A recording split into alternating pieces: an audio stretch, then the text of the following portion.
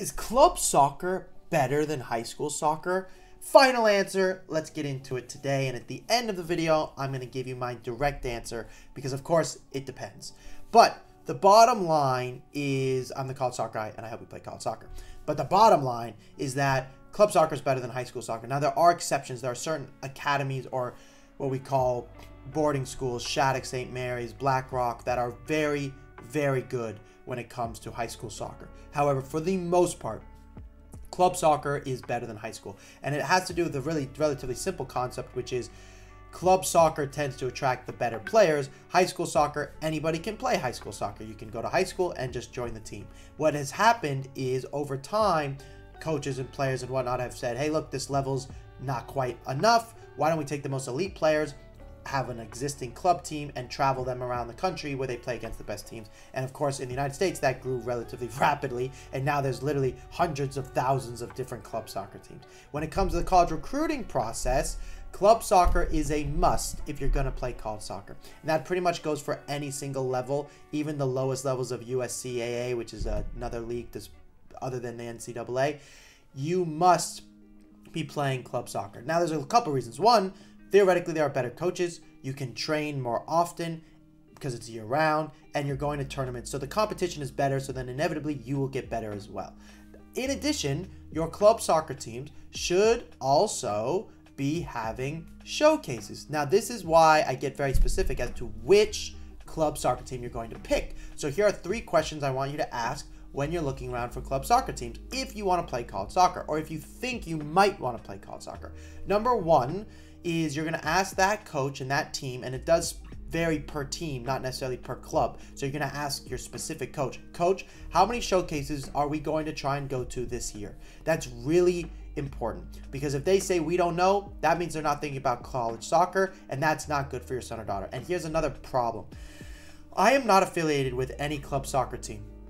I choose to help club soccer teams because I want them to play the kids to play college soccer, but I'm one of the few people that is not directly affiliated, so I can tell you unbiased information, which is if you ask most club teams, they don't like when I tell you, hey, you need to leave that club team for a higher level team, because then you're going to stop paying for that team and you're going to leave to another team, and that is a problem for the back end of the club soccer team because they get money based off of you working together. I was told recently by a club team, if you ever mention leaving our club team to a child, then I don't want you talking to them. And I go, look, I don't care about your club. I only care about the genuine aspect of the students. I care about you. And you have to know the reality, which is the higher level club teams you play, the considerably more likely it is you're going to play college soccer. Now, this does vary. Certain coaches you're better off staying with. Certain clubs within the age groups are better off than going to MLS Next and ECNL teams. So it varies. It's not always higher is better. It does vary.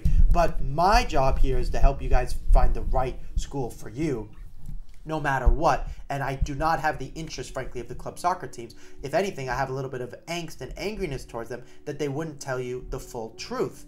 Because at the end of the day, when you grow up, you need to have made the best decisions for yourself. And the club teams are looking out for their best interest, so you need to look out for your best interest. Now, I'm frustrated because I think club soccer teams, since they know more than you as a parent or a student, should tell you the truth and go, hey, if you play for our club team, you're going to have a wonderful experience. Here's the type of experience you will receive. Here are the chances of playing college soccer if you play at our club, and voila. But they're not going to tell you the truth because, again, it could hurt their back end at the very end of it. So when you're picking a club soccer team, you're going to ask them, how many college showcases are you going to?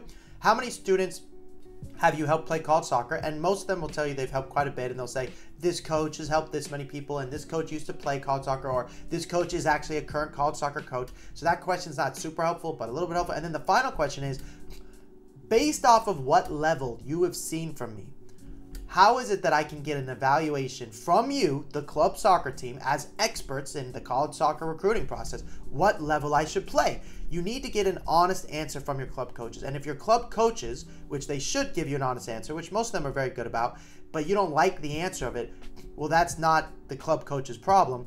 But there's also balance. Sometimes the club coaches don't want to give you a blunt opinion because they're worried you'll leave the club, and again, comes back out of the back end at the very end of the day. So, and sometimes coaches are paid by, when they bring on a player, they get like a bonus. So of course that's a conflict of interest. So then they'll be extra nice to you, even if it maybe doesn't serve your best interest, because club coaches don't get paid very well. So what I want you to do is when you ask that question, what level do you believe I am? And they say to you, I don't think you can play college soccer as of today. You should go, thank you so much. I so appreciate that feedback. After all, I'm only 14, 15 years old. What should I do to improve? Then you go work on those things from a soccer perspective. You go work on some things on the off the field perspective, which is where I come in the recruiting process. And now, maybe at 16, you ask the same question. You go, Coach, do you believe I have the opportunity to play college soccer? If so, where? Then they go, I think you play Division III. Then you say, Coach, who is it that you recommend I reach out to? Could I put you down as a reference?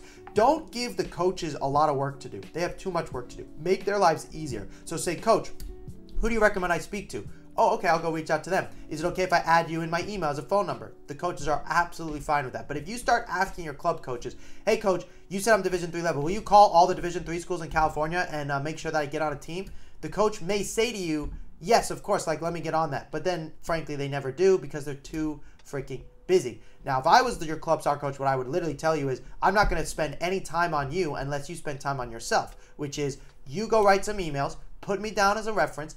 If you cannot get a hold of a coach, then maybe throughout the process I will give them a call. But just so you know, they don't actually want to hear from your club coach 10 times over. They want to hear from you 10 times over. If your club coach calls them and says, this kid's really good, and the coach goes, well, I haven't heard from the kid once. I don't even know if he wants to come to our school. Then it's a waste of time. You as the student need to put in the work first.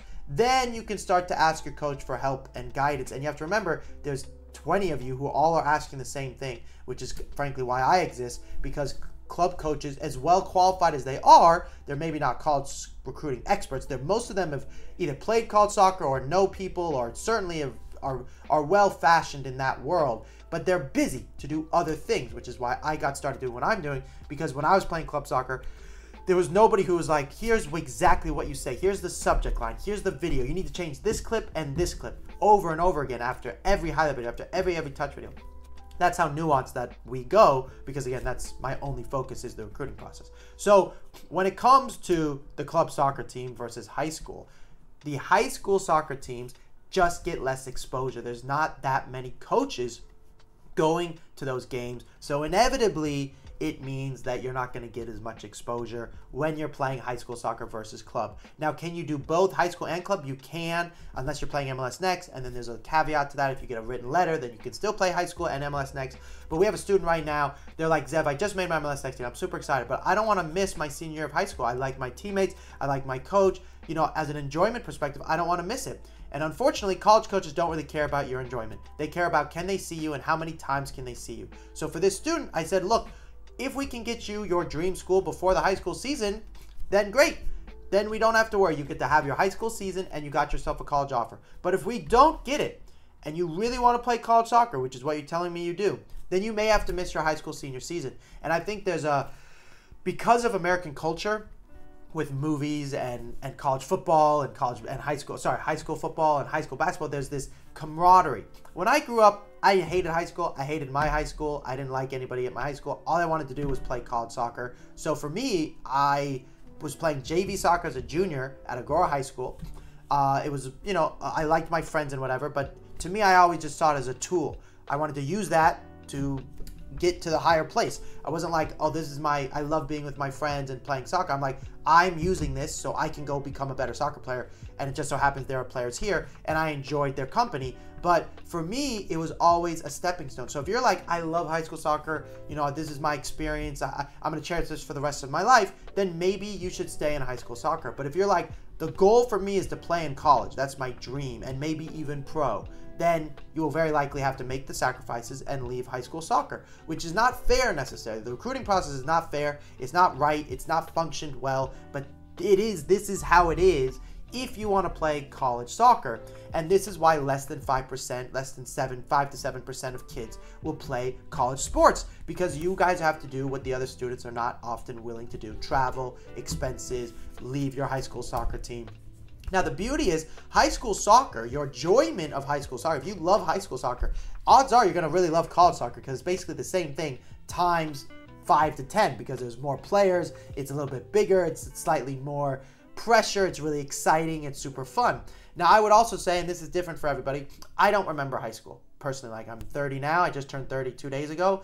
I just don't really remember high school soccer. My college experience oh my gosh, like I remember all the social events, I remember the games, I remember my teammates. So for me, it was, you know, it meant so much more to me. And so that's why for me, college soccer was so crucial. And again, college soccer for me also happened to be a stepping stone to help me play pro soccer. So for you guys, if you're serious about playing college soccer, and I'll say maybe even pro, but specifically college soccer, you are likely going to have to miss out on much of your high school experience. The social aspect, I missed prom, I didn't go to any of the dances, I had soccer practice. And for me, I loved it, so it was easy. But for some of you, it may be really difficult, and that's a good thing to know, because then maybe this journey's not for you, and that's okay as well. At the end of it all, now that I've played college soccer, I've played high school, played AYSO, played high school, played college at the Division I level, played pro soccer. Now I'm sitting here and I can tell you right now, I'm really grateful because I go play soccer now. As it happens, I'm the owner of a semi-professional soccer team now alongside my brother,